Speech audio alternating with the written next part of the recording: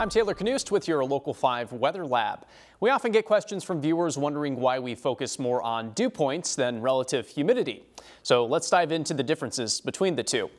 Dew point is the temperature that the air needs to reach to become completely saturated, or in other words, when temperature and dew point are equal, the relative humidity is 100%. Dew point is strictly a measurement of how much moisture is in the atmosphere. Meanwhile, relative humidity tells us the percentage of water vapor in the air compared to the maximum amount of water vapor the air at that temperature could possibly hold. So it's based both on moisture content and the air temperature. Relative humidity can be useful in certain situations like determining fire danger. However, if you're trying to determine how comfortable it is outside, dry, humid, what it's going to feel like, you definitely want to lean toward dew point rather than relative humidity. So let's go through a couple of examples. Let's say it's a summer day with a temperature of 90 degrees and a dew point of 70. Most everyone would consider that uncomfortably warm and muggy. However, the relative humidity in this situation is only 51%.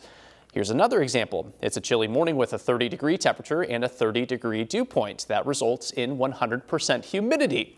But who has ever thought to themselves that it feels humid when it's that cold outside? So those are just a couple examples of why relative humidity can be misleading at times. According to the National Weather Service, the world record for the highest dew point is 95 degrees set in Dhahran, Saudi Arabia back in 2003. The U.S. record is 90 degrees set in a few locations: New Orleans, Louisiana, Melbourne, Florida, and Appleton, Wisconsin.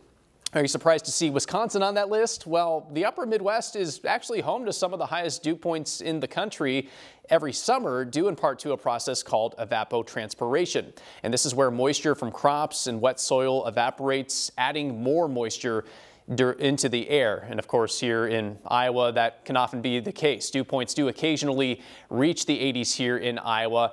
In fact, back in 2010, the Newton weather station reached 88 degrees with the dew point just about 10 years ago. With your Local 5 Weather Lab, I'm meteorologist Taylor Knust.